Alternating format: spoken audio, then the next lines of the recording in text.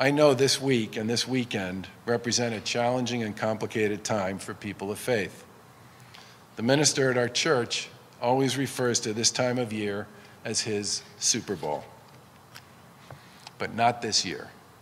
For me, this will be the first Easter I haven't spent with either my mom or dad in at least 50 years.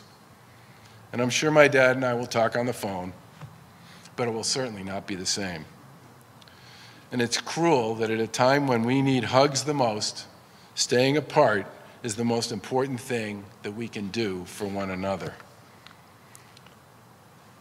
This week, for our friends celebrating Easter and Passover, this week is about beating cruelty with love. We remember how to confront fear with faith.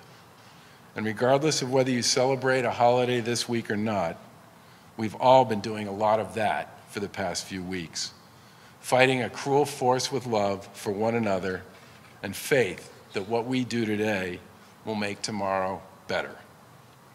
Now is not the time to give up or give in.